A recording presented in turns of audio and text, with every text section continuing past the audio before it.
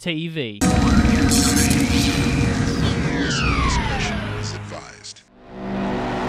Good afternoon, new breeders. Max here. I'm here with Milo Silvestro, the new singer from Fear Factory.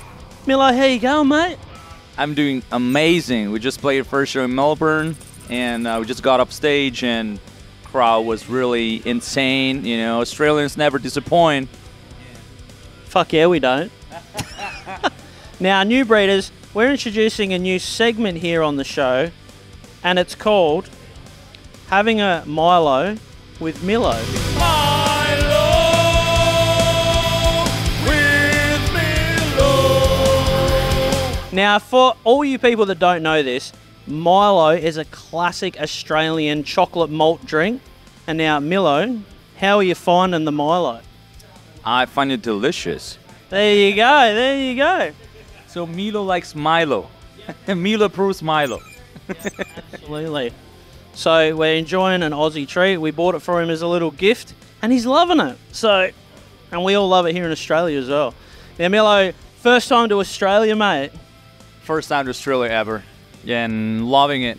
Just some beautiful country, amazing food, amazing people, and amazing everything, landscapes, whatever, animals. So, yeah, you went to the zoo the other day and seen some wildlife. Yeah, well, I know. Those who know me well know that I'm an animal freak. I love all animals. I'm a reptile dad.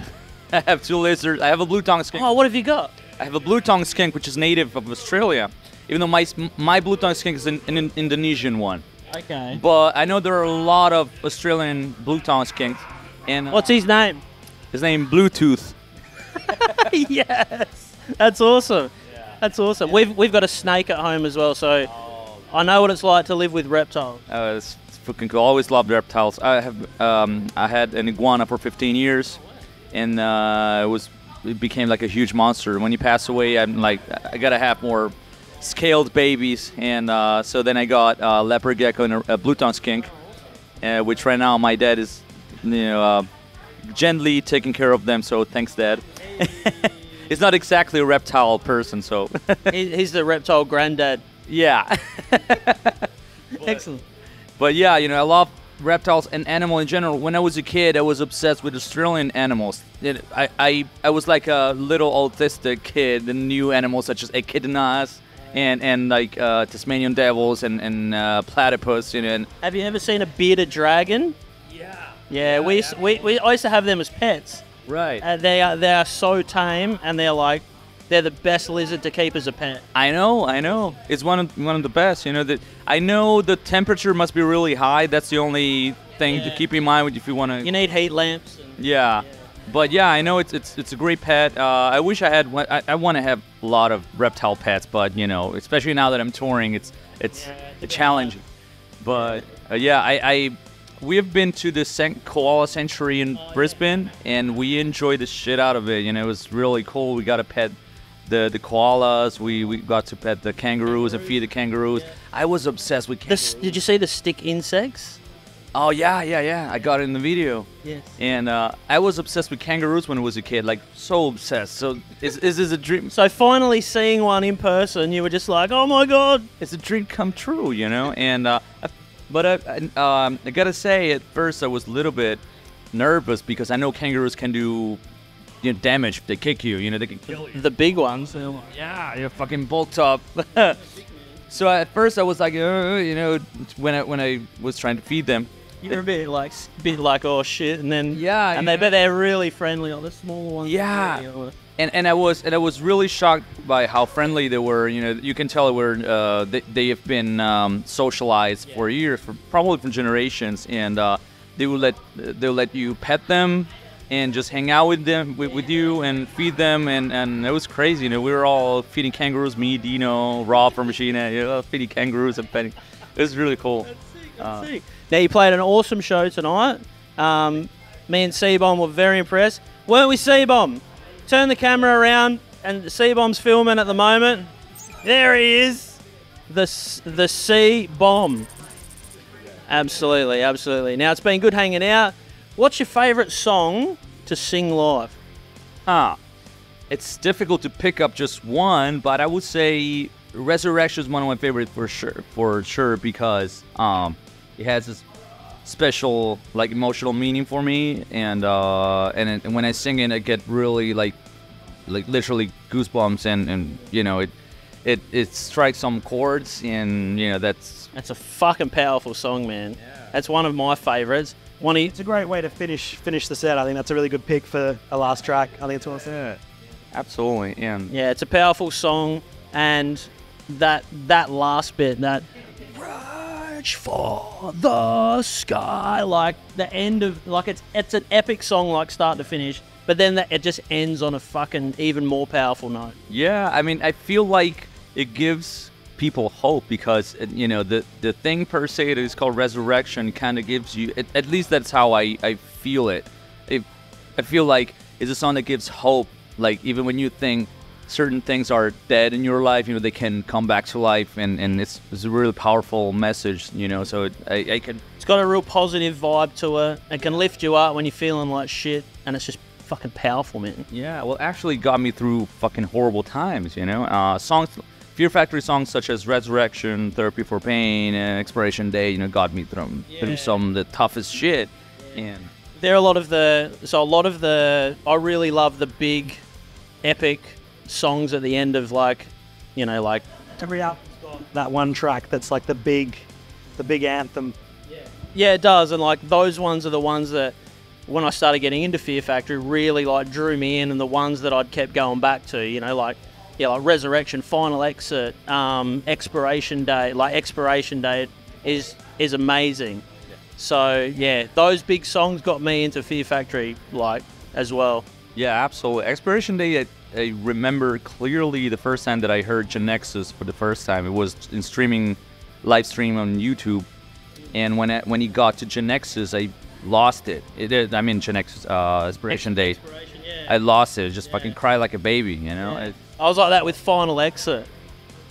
Oh, Final Exit, same thing, you know. It's just very powerful. When I heard it, I was like, when I listened to the CD for the first time, I was going through the album, and I was like, I hope there's that big song at the end, and Final Exit come on, and I was just like, fuck, and this is my favourite song on the album by far. Like those big epic songs at the end, and I love the way that the albums are constructed like that, and then they have the big one at the end.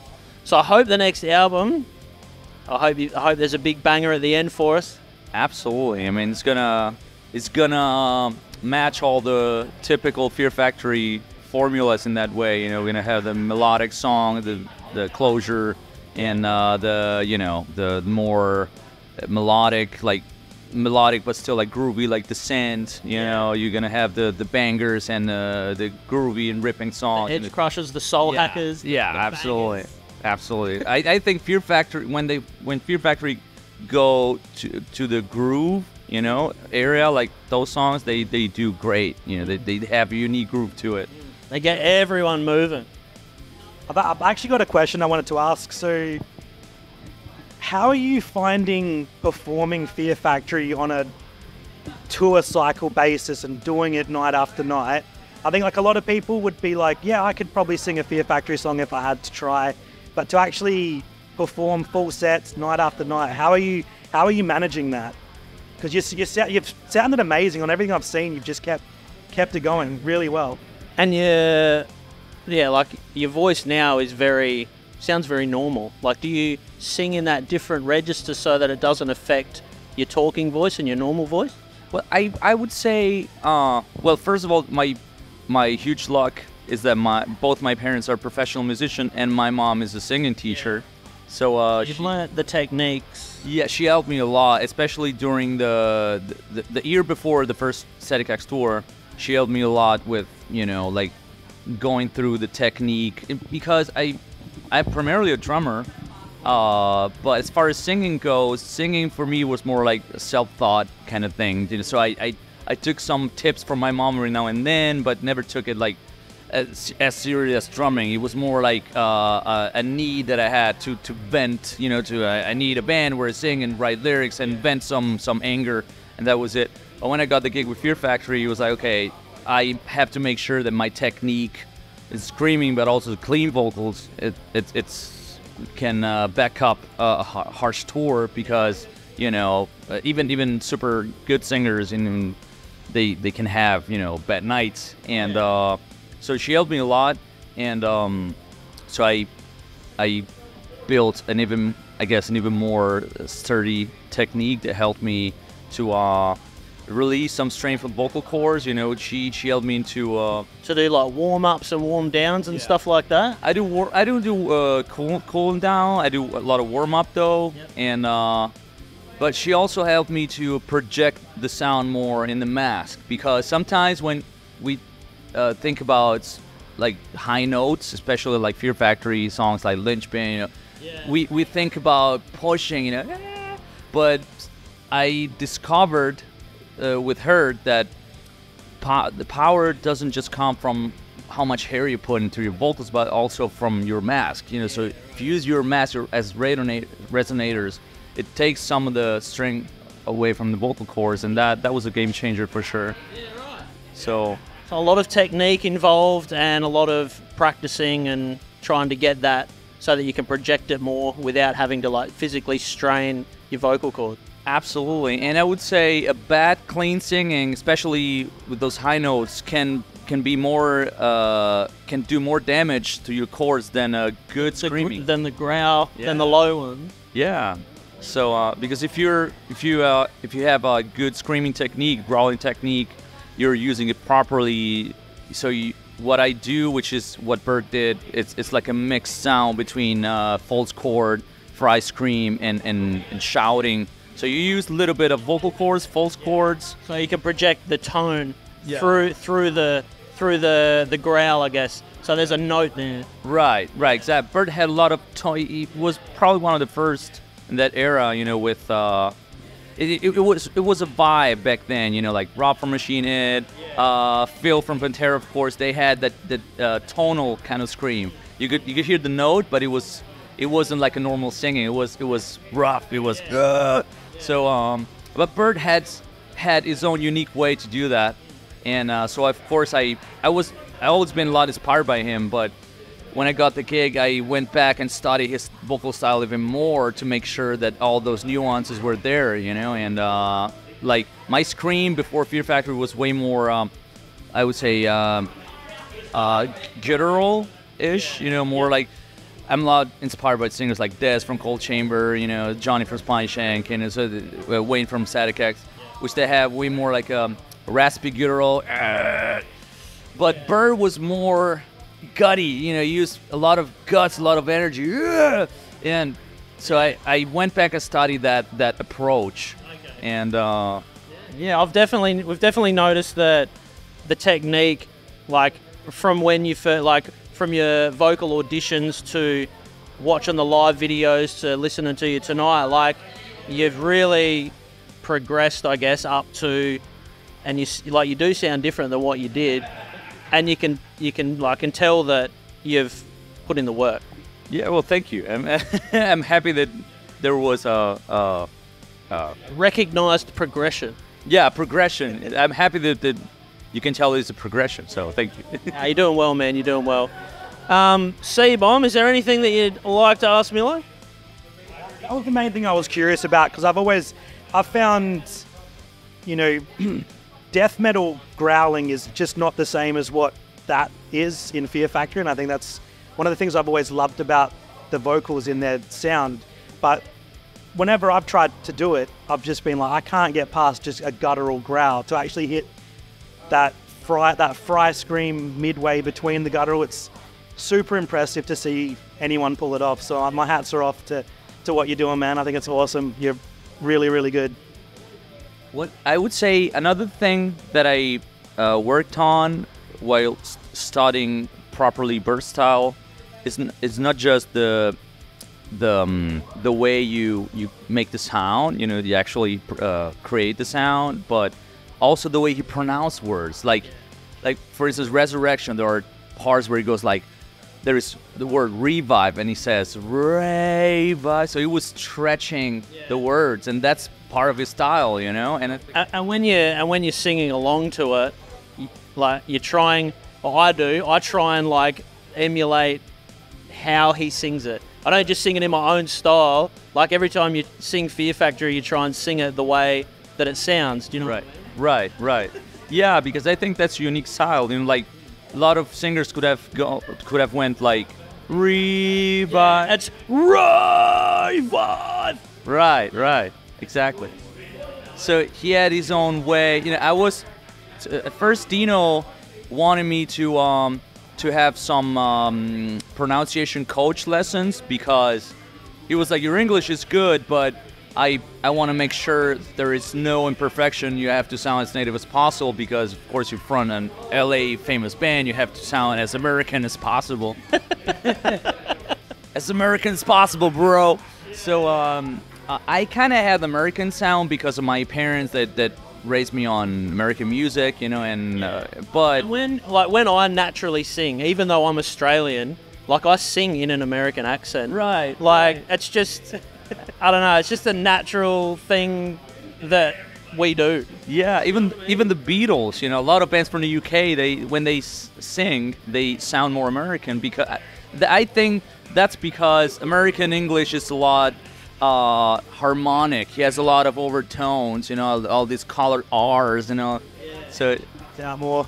They don't slur as much. So yeah, it's. I mean, if you sung a Fear Factory song in an Australian accent, that would be interesting. Though. It'd be funny. It wouldn't be good, but it'd be funny.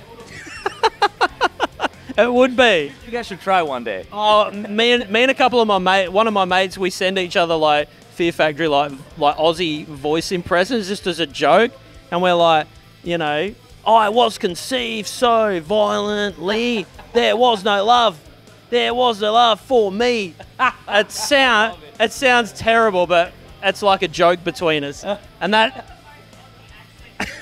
and the reason it's so funny is because it's so bad, like so bad.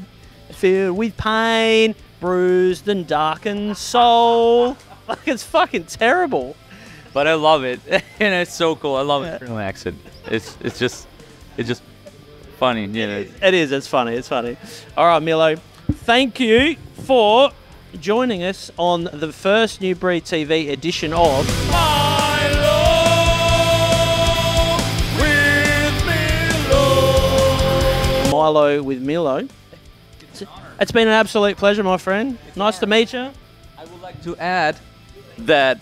As you guys know, but probably somebody doesn't know yet, it's because of your Facebook page, the New Breed Facebook page, that I was spotted by Dino, because that's where I posted my first cover, and I didn't even know about the audition, and so I have to give more, you know, props to you guys for the page and all the works that you're doing with Fear Factorium and stuff. It's really an honor for me. Thanks, mate. Me and C-Bomb are the admins on there. There's also other admins. Julian, who's created the page, and Hoodie, and Riv, who's contributed over the years. Thanks to the admins on the page, you guys, we've all done a good job, I think. And the page has grown, and it's turned into a really good Fear Factory community, a lot of positivity, and it's been a page that's just been a pleasure to be a part of and to contribute to. So. And yeah, thanks for you for also contributing to the page. Oh, thank you. It's an really well in the end. We've got an amazing singer fronting the band now. So congrats, it's awesome. Yeah, congratulations. All right, Milo. Thanks for the chat, man. Thanks, man. Cheers. Thanks, mate. Hello guys, it's Jovan, and you know what time it is? Disco time.